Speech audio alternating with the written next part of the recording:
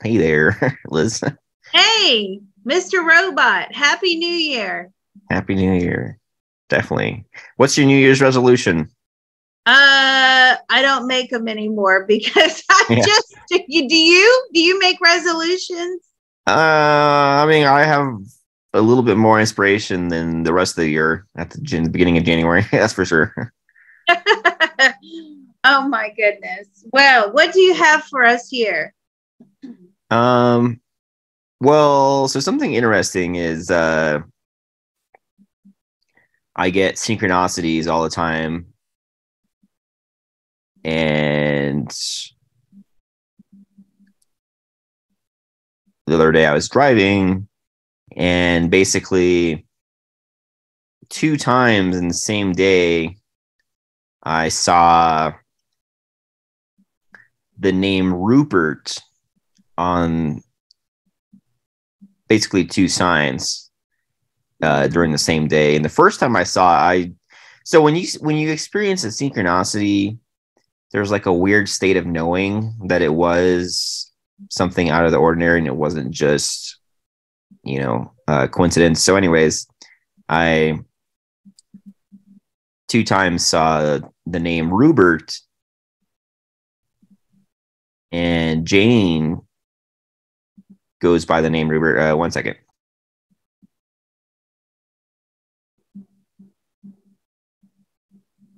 She goes by the name Rupert. Didn't Seth refer to her as Rupert? Yeah, sorry. Someone was talking to me for a second.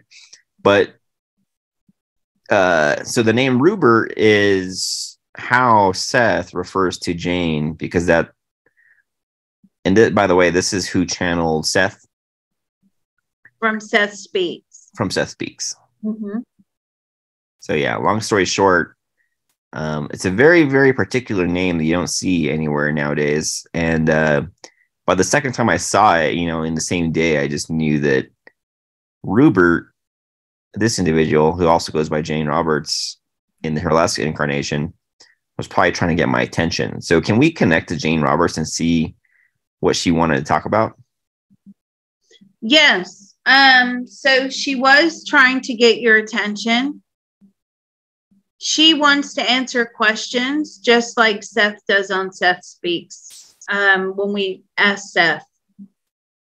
Yeah, that's so cool. And that actually kind of sets it straight for me, because when I was seeing Rupert twice, I was immediately thinking that it was Seth who wanted to talk to me. Can we confirm if it was Seth or Jane Roberts who was trying to talk to me? Who was trying to talk? Was it Seth or you, Jane? Me, Jane.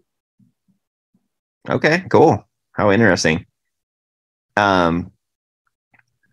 What does she most want to talk about? She wants to answer your questions. Okay. She perfect. believes she can bring a different perspective in. Okay. Let me just arrange my screens around a little bit.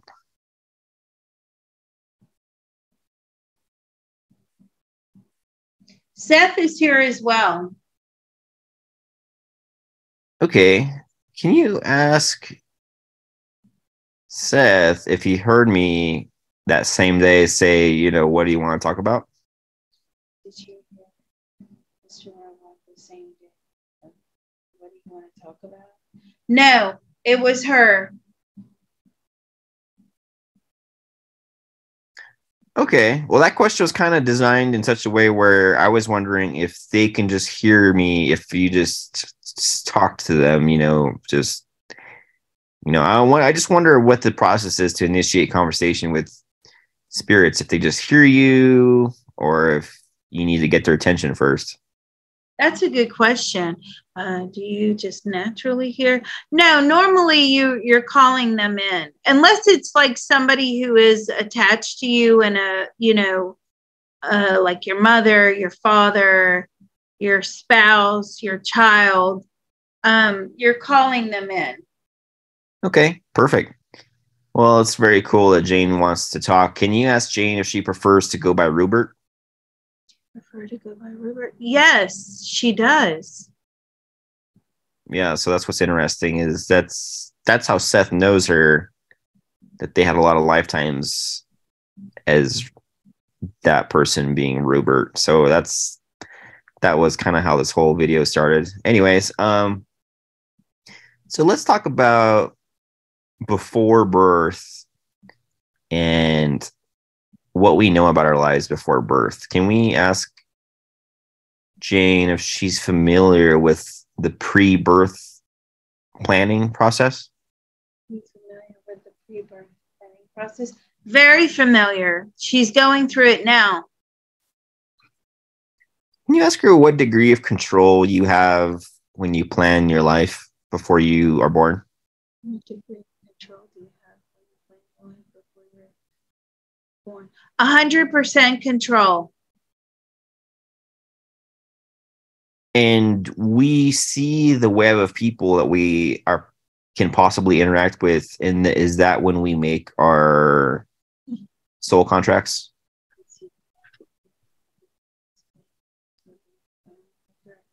Soul contracts. I feel like those people are also designated, or to us as well.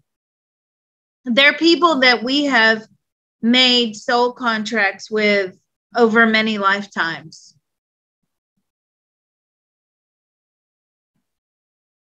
Okay. A lot of them. And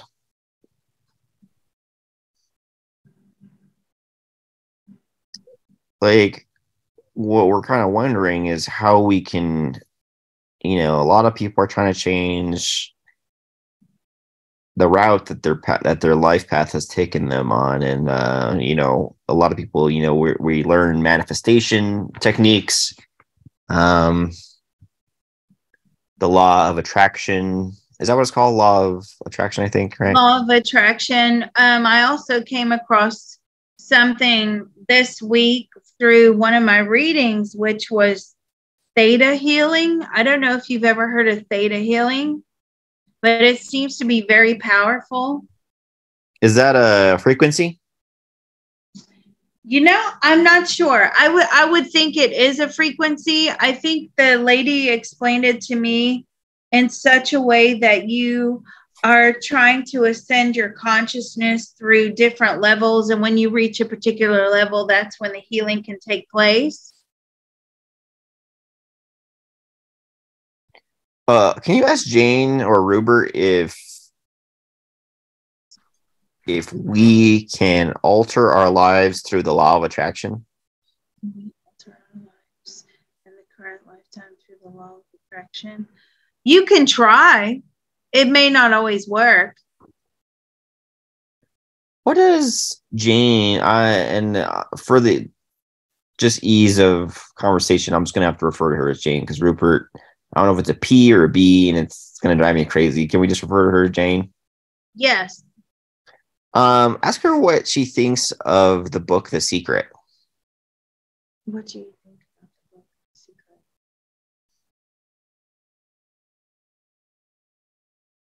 It's not accurate.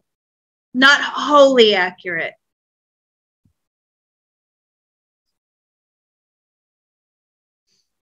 It doesn't get to the root cause. It's more of a conscious mind healing.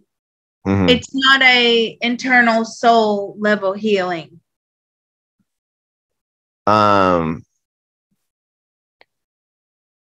So what's interesting about The Secret is they were actually going to put a chapter in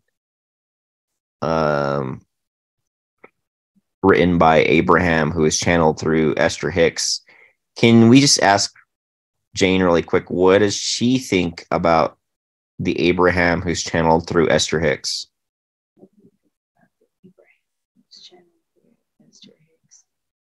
Yeah, she likes that very much. Does she think that what Abraham says is more accurate than what's found in the book called The Secret? Do you think what Abraham says is more accurate than what is down in the book called The Secret? No.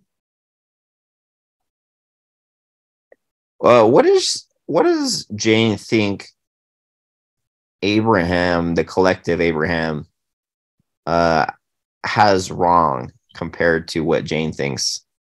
What do you think the collective? And I don't know anything about Abraham, the collective. I've never read any of that stuff. What do you think that the Abraham collective has wrong? Again, just it's too focused on the conscious mind.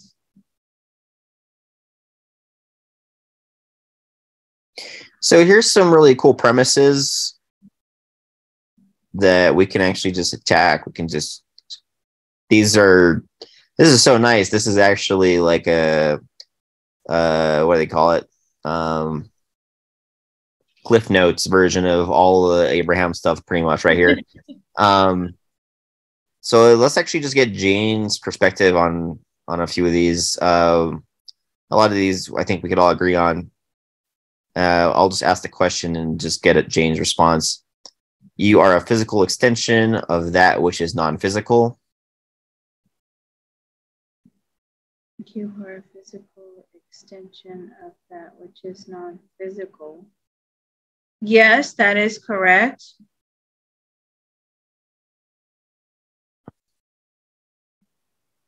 Is the purpose of our life joy? Is the purpose of our life joy? No. Yeah, that's debatable for sure. Do we create with every thought that happens? Do we create? Sorry, what was that? Do we create?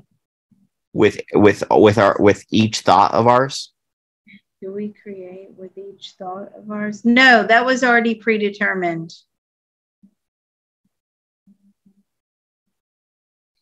So one of the most interesting things that Abraham says is that our emotions are a direct guide to showing you if you're in vibrational frequency of like your life path.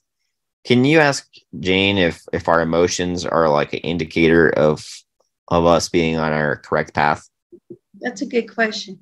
Are emotions an indicator of us being on our correct path? Yes, that is correct. So yeah. The optimum emotion is gratitude. Happiness too, right? Gratitude, sort of like happiness, a natural but subtle happiness. It is underneath the gratitude. It's a more natural happiness than just a fleeting moment of happiness. It's a constant stream of happiness. You're comfortable.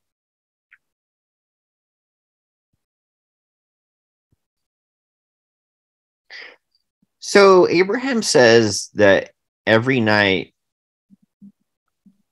we get like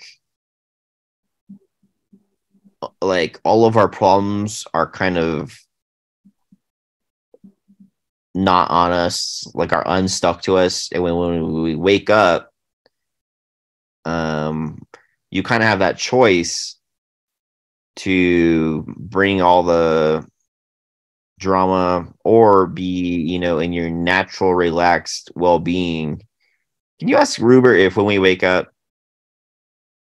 if we're our most at peace for the day?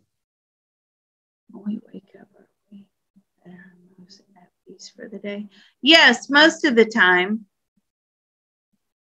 But if we were to learn how to maintain that same peace, would it affect our life path? That moment of peace throughout our entire day, would it affect our life path? Yes, that is correct. Yeah, and something that I just thought of that is also interesting on that same vein is something Bashar says. And Bashar says that to find out, if the world around you has changed, you have to see if your reaction to things are different. So basically the premise is that you have to learn how to like be at ease, be at, in gratitude, and like your thoughts are all these things are flowing and fluctuating off of each other that creates your reality.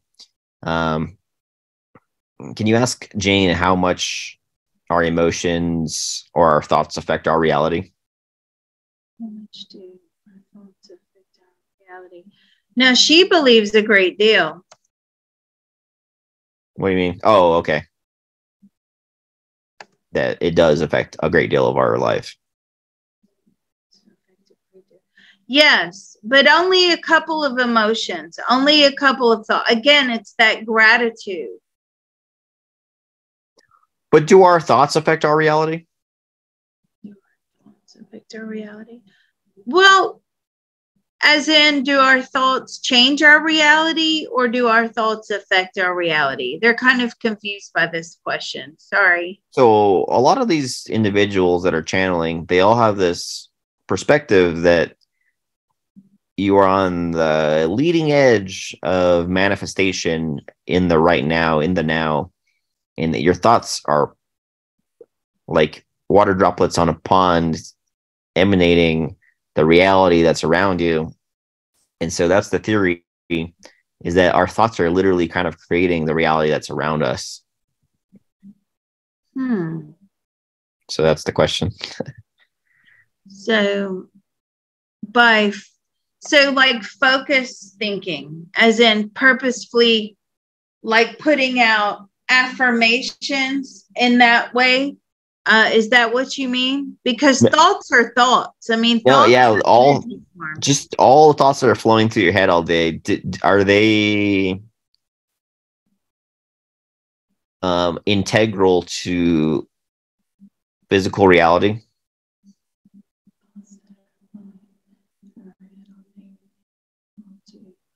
Our physical reality. Yes.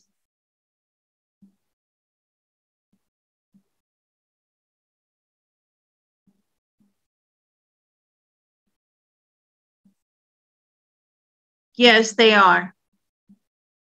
Okay. And you know what's so interesting about this right here is this is like the opening to Seth Speaks. Is he says, his whole point of the book was to prove that you are an eternal soul. So can you ask Jane if she envisions a future where her soul might not exist anymore? Ooh, do you envision a future where your soul may not exist anymore? Yes, that is correct. But is she okay with that? Okay with that? She doesn't really have a choice.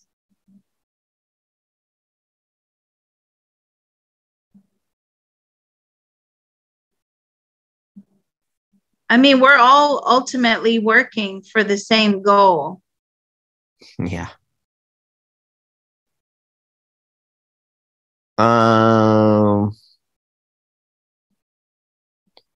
So what is Jane's perspective on source energy? So what's your perspective on source energy? It's relevant. Is it synonymous with infinite intelligence? Ooh, that's a good question. Is it synonymous with infinite intelligence? Yes. Okay, so kind of back to what we were talking about with before life planning. We're kind of figuring out and wondering if, in Jane's opinion, can we mind probe our plans before we were born and alter those plans? That's a good question. Can we mind probe our plans before we were born and alter those plans? Yes, at the point where we are being programmed with our life path, yes. And from Jane's perspective, first of all, she's kind of doing that right now, right? Yes, she's in the middle of negotiating soul contracts. What kind of life does she want to have next time? She's going to be male. She's going to have a tough childhood. She's going to be abandoned. I feel like she's going to be adopted, but I don't feel like the family are going to be very good. And it's going to be a life full of struggle. Will you be a medium in this lifetime? No, she will not be a medium in her forthcoming lifetime. See, that scares me because I'm like, I love being a psychic medium. I always want to be a psychic medium. Can I be a psychic medium in my next lifetime? Yes, I can. But will I want to maybe pick this when I get over to the other side? I may change my mind. Being a psychic medium is very difficult. You are in service to a lot of people. Maybe I don't want to be in service to a lot of people. Maybe this is the lifetime where I want to grow and sort of be isolated instead of, being of service, because that's what you are. Now, there's a lot of psychic mediums out there that are not in service, right? They're too scared to use their abilities. And that's part of a blockage that they have to get through. And maybe that's the blockage that they have every single lifetime. But for me, right now, sitting here on the earth plane, I want to be a psychic medium in the next lifetime. But, when we're in the spirit world, we don't have all of these emotional attachments to the life plan that we are making, right? We just think it sounds good. Yeah. Oh, I know I'm going to be poor. I know I'm going to be, abandoned at birth and I'm not going to have parents. And then I'm going to be adopted by these horrific people, just like she's making now. Oh, I know I want to be uneducated. I know I want this. I want that. We have no emotional attachment. And then when we come down here in a human body, that's when we experience the whole negative aspect of emotions, right? And it becomes too much and we're struggling and the soul is tired and we've made a mistake, right? And now we're trying to manifest and change. Now, through manifesting and changing, we can also become extremely enlightened. And that's part of the soul journey as well. But for a lot of us, we become extremely enlightened, but nothing changes. And so it becomes very frustrating. Yeah, I believe that. I mean, we live it, don't we? All of us live that. Something interesting right here I just noticed is Abraham describes themselves as a group consciousness. And you actually got that too, that you always said it felt like a collective. Mm-hmm. So little tidbits of little hits here and there, it's always fun to find them. Well, somebody did have a question for you. They texted me right before I called you tonight. They said, please ask Mr. Robot, the entity Joseph, who was trans-channeled by Michael G. Riccia, Riccia. Who is he and is he of source? I have never heard of any of this.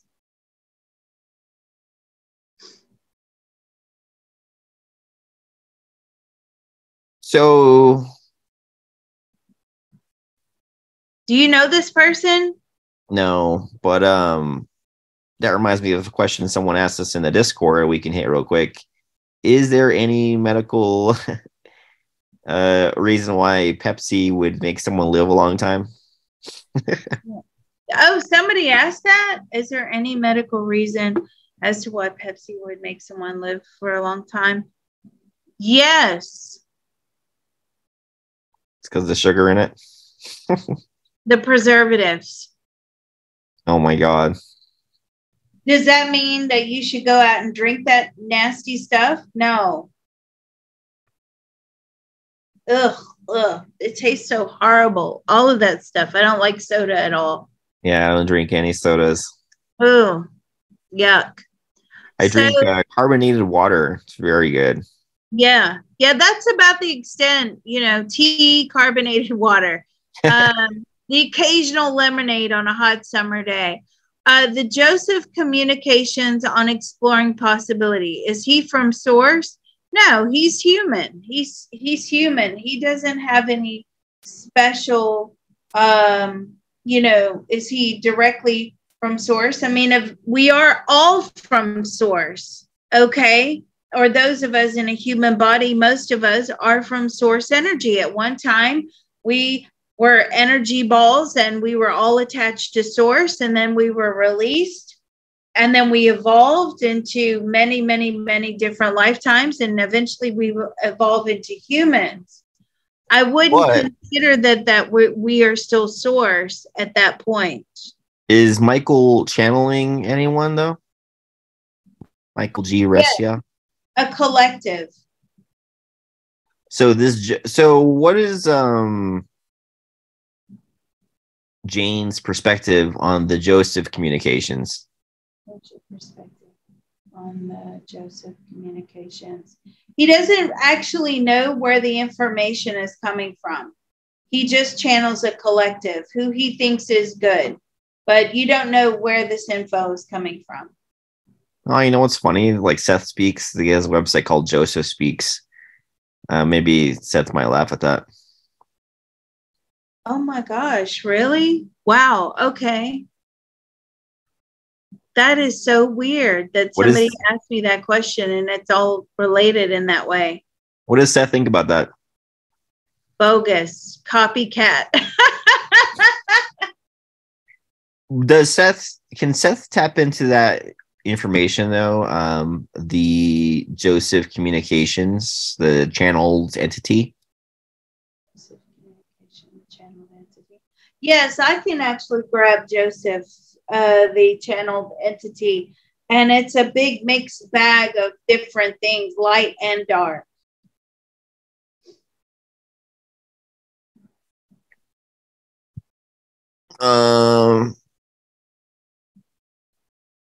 What is Joseph's intentions? Well, to enlighten people, but also to get people to rely upon him. So that sounds like the same vibrational level as Cryon from what you said. Can you ask Seth if he thinks this Joseph and Cryon are kind of at the same vibration? Do you think Joseph and Cryon are the same vibration? Yes, that is correct. And so I like to kind of put things at a scale, and basically we kind of got that the information that Abraham is pulling in sits above Cryon's information and like the purity of, the white light that is in the information itself. Can you confirm that with Seth? Yes, that's mostly correct. Cool. So yeah, there's tons of great information out there, and I'm sure there's lots of cool stuff in Joseph's. If someone would have to tell me what they want to know exactly about, because I don't. There's so many. I literally listen to Seth's stuff all the time, and it's still like it's so mind blowing that you kind of just got to pick one channeler and listen to it for a couple of years before you move to the next one. Really. Oh, really? I've never listened to it. Yeah, it's so good. That's why I always wish you would do some channeling or whatever. Well, I mean, I do channeling, but I know it would be great if I could just channel some sort of entity on a regular basis that everybody asks questions of. I tend to hop around quite a lot. I mean, but I could certainly do that. What Yeah. is Toltec dreaming and the prophecies of the sons? Well, it looks like a spiritual website, and we're just getting blasted with ads of different spiritual things. Oh, Looks like, I thought that was something he did. Sorry. yeah, it looks like there's some. It's crazy the depths of the internet. There's so many, but it is so cool. I wish there were more people that were channeling that we could. I actually had this channeling book. It's called How to Channel, and I think it'd actually be kind of cool if we probe the people that are in that book, because there's some weird entities that no one really knows about. More the more the merrier in these probes, because I mean, you guys know me. I only talked to like 5 different entities, so Yeah, well, we can definitely do that for the next one. yeah. Absolutely. I'll find the book, and I'll make a little list of, because there's like, the book is like about 8 people or whatever, like who they channel and like what they think that channel is all about and stuff like that. So that could be the next one. Does Jane have anything else she wants to say? No, not really. No, that was basically it. We could have gone more in depth about the programming, but that we can leave that for another time. Yeah, I don't know how much you want to get into that, but I know that it's our goal to, figure out a good way to kind of change. The point of this is that, okay, the secret doesn't really work. Law of attraction might not work so great. So, the heart of it is really, how do we change our lives? And we're going to kind of get into this programming idea a little bit more in the future. Yes. Now, see, the law of attraction, as according to that book, is all about changing your conscious mind. But your soul and your subconscious can always override your conscious mind. So no matter how much let's say you were in a horrible relationship and you never want to be in that situation ever again, and you're saying with your conscious mind, I'm not going back to that situation. But energetically, running underneath the conscious mind are all the factors, all of the energy things that are drawing these types of people back into you. So no matter how much you say, I'm not going to do this again, you could inadvertently, and most people do, end up back in that same situation. And it happens so quickly, you don't even know you're getting yourself into it. Yeah. That's why it's flawed, because it's only affecting the conscious mind. The conscious mind is relatively dumb compared to what is running underneath it. Yeah, honestly. Yeah, I wish more people were familiar with the Seth material and maybe some Abraham's stuff, because I could use more questions along deeper understanding of that stuff. The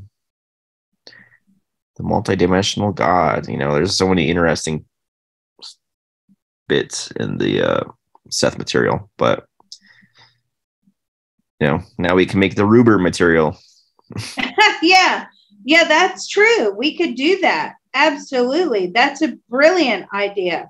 So if anybody does have any questions, because I'm sure that these probes always bring about a lot of chatter on the YouTube, a lot of chatter on the Discord, lots of emails being generated, by all means, then submit your questions, you could drop it down on the comments in YouTube, because, you know, Mr. Robot reads those as well.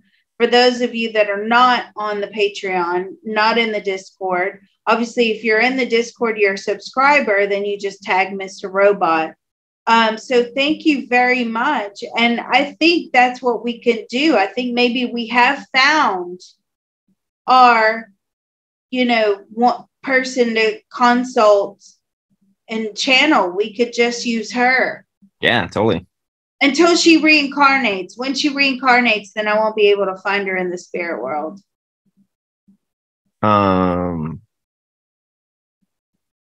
Yeah, so some homework for everybody. I feel like people kind of watch these and then they might stop their quest for information. The homework for everybody is go start the audio book. It's on YouTube, Seth Speaks. You just type in Seth Speaks and there's like 20 chapters right there on YouTube you can listen to for free. Wow. Pretty cool. Okay, great. Well, thank you for that information. I mean, it's always a pleasure doing videos with you. If you want to contact Mr. Robot direct, please email him at moongrass777@gmail.com. He does do Reiki, distance healing, so please contact him. Thank you. Awesome. Thanks, Liz.